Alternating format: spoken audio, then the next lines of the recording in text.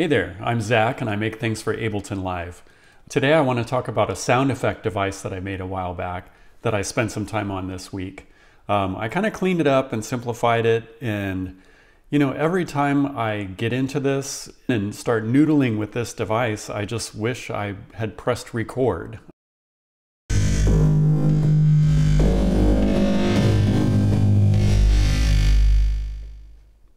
Those are some heavy sounds. I'm glad I'm recording.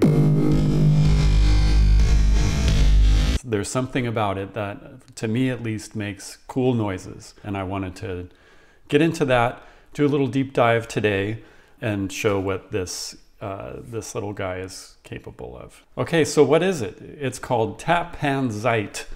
It's a little play on words. There was a bridge, and it's kind of what it does. Okay, so let's check it out. So I have it next to a kick device that I made, and let's just listen to it.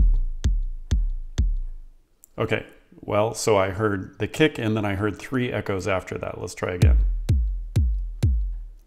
Okay, and so what we've got is this taps is the number of echoes. And so what this device does is you set the number of echoes that you want, and then you kind of shape around that how you want those echoes to be. And I'll show you about what that means. So let's drop this taps to 1, and I'll hit the kick again.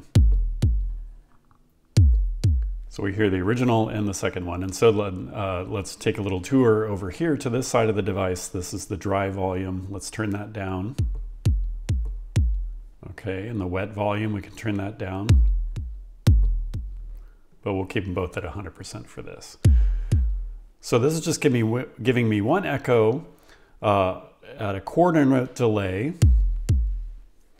and there's no feedback. And so if I play with this feedback, if I turn it up here,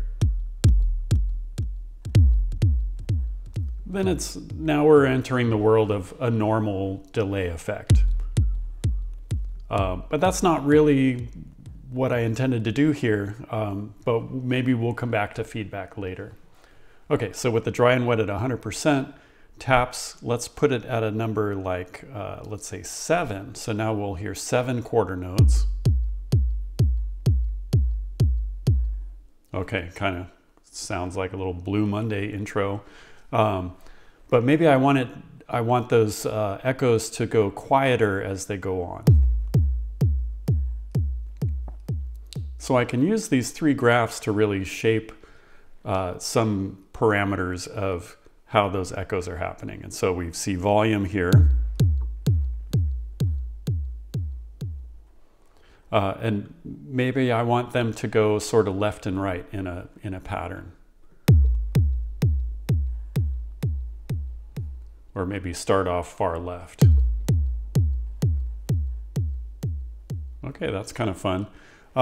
Still fairly normal, but this last one that I'll show is really the reason why I made this plugin in the first place. I wanted to make I think like a bouncing marble sound, and I thought, well, this is the way to do it. So what we've got is we've got control over the time factor. And so we've got the time base here, in this case is a quarter note. The time factor we've had at 100% of that. So each tap is separated by 100% of that quarter note. But what we can do is we can maybe speed it up as each tap happens. So let's listen to that. Okay. And then with the Alt key, you can choose different curves. And so maybe we want it to go fast, like quicker. And so there's still 7 taps happening, 7 echoes happening. And so maybe we can crank that up to like, I don't know, 34. So you can see when you increase the number of taps, what you're doing is subdividing these graphs into that number. And then each tap is taking its step there. So going to 34 taps, we're getting a lot more time overall, a lot more duration overall. Then if we just went to 3, that's it. But see, by the time we get to the second hit, it's already very quick. And so the last 2 happen one after the other.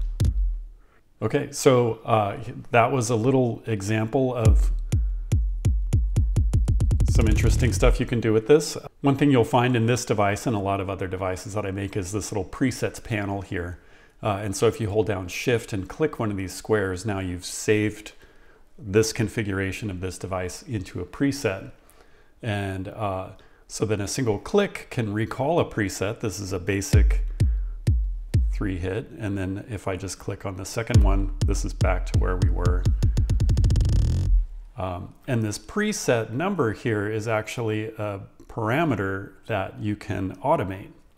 And so this may give you a capability in that you'd want to take advantage of with perhaps you had a whole slew of presets and you had something sweeping through them or stepping through them or something like that as part of the makeup of your song. And I think that's a pretty powerful concept here. So maybe I'll just take a couple little detours here. I'm going to start back with the basic setup.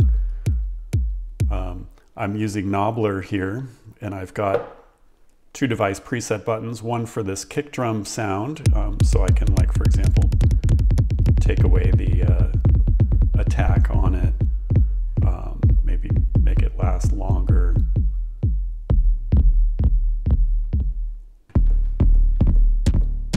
Okay, that'll be cool. Okay, I can play around with that kick sound, and I can tap this one and get to the TapPanZeit. And so I'm just going to noodle a little bit and we'll see where it goes. So let's go longer, like 9.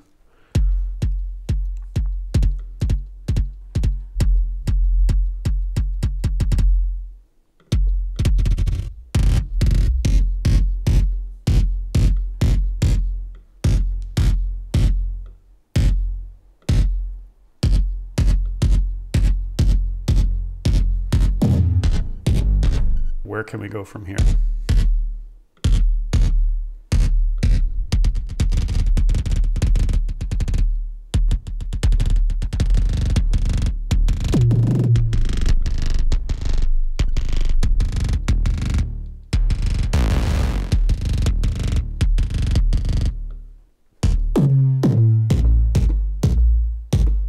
It's probably worth mentioning that I've got a limiter right after the TapPanZeit.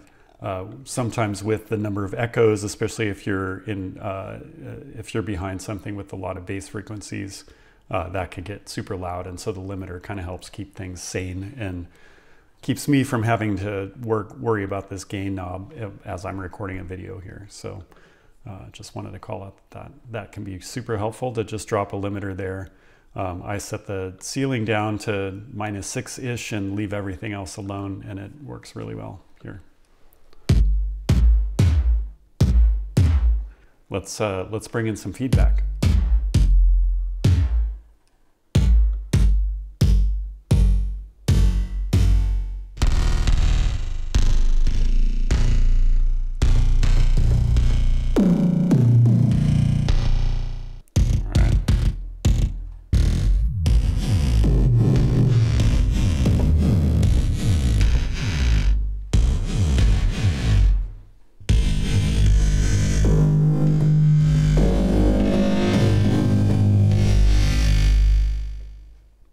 Those are some heavy sounds. I'm glad I'm recording.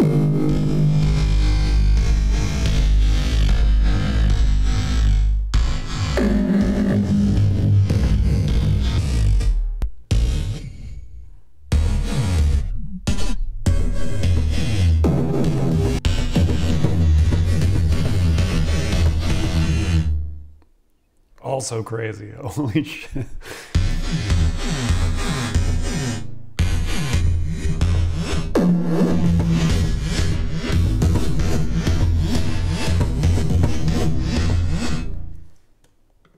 Save that one. Where have we been?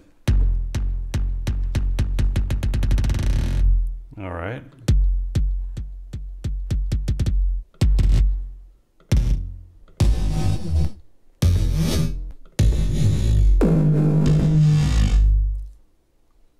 That's Radio Cuckoo. Radio Cuckoo right there. That's Radio Cuckoo. Okay, well, hopefully that was an interesting introduction to TapPanZeit. Give it a try. See what you can do with it. That was just a kick drum. So let me know in the comments, and Until next time, happy TapPanZeiten. Bye.